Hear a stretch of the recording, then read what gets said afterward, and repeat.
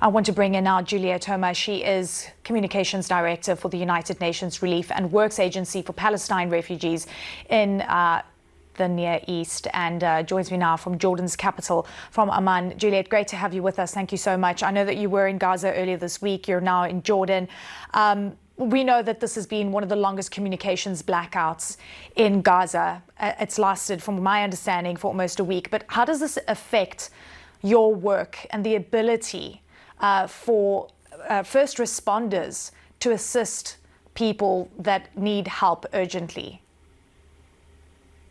Yes, thanks for having me. Indeed, this telecommunications blackout has so far been the longest since the war began, and it impacts all aspects of life. Imagine not being able to place a simple phone call from one mobile device to another, let alone very, very patchy internet, and including in our own offices and facilities. So it's very hard to coordinate delivery of much needed and life-saving humanitarian assistance due to this blackout.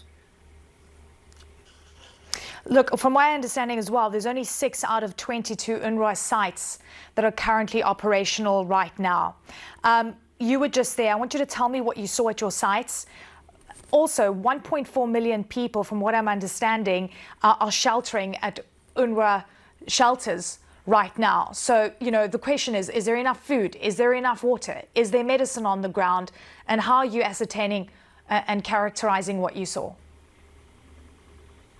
Yeah, the 6 sites, by the way, just to be accurate, are the health facilities that UNRWA manages. However, across the Gaza Strip, we have many, many more.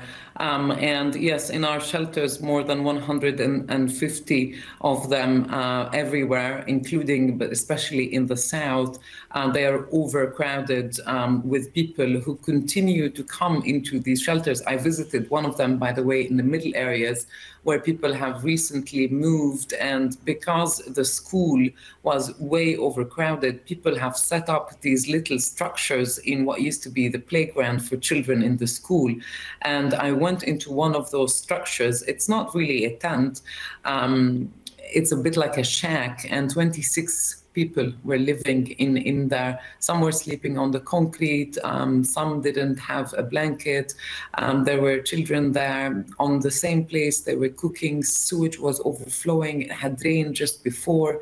People have not washed for weeks on end. Inhumane conditions.